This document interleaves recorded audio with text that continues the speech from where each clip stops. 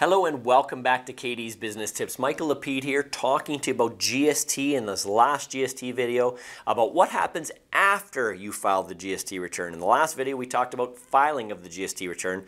Now what happens after you file? Once the CRA receives your return, your GST HST return, you will be sent a notice of assessment or reassessment if needed. And the CRA will then on that notice assessment show you, okay, we owe you money, there's a refund, or you owe us. Now, if this reassessment matches the GST return you filed, everything's good.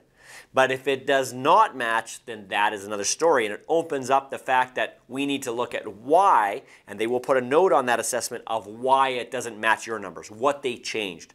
And you can file an amendment if need be. Of course, you have time to appeal that. So that's not a problem. There's options around that if they messed up or if it got messed up. We can change it, we can fix it, of course.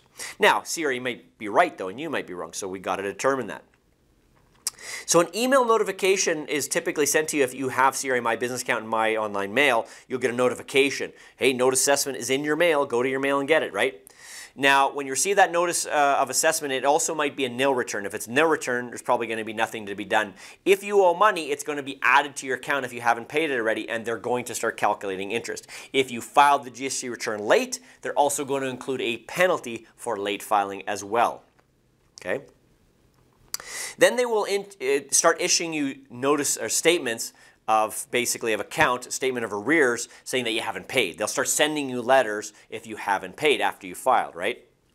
Your paper returns will be processed a lot longer. They typically take about 8 weeks, and electronics are around 4 weeks. So just to give you a timeline, so if you're receiving a refund, electronic filing is going to get you the money back faster, obviously.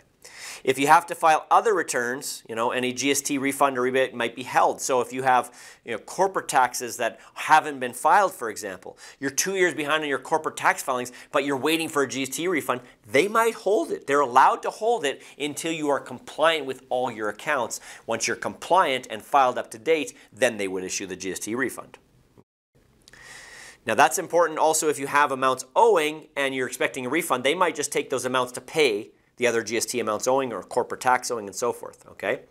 If you need to make changes again, like I said, we can amend the tax return, the GST return, but I will caution you that there's a good chance when you amend a GST return, if it's in your favor by a large amount, you're probably going to get audited, okay? Very important to know.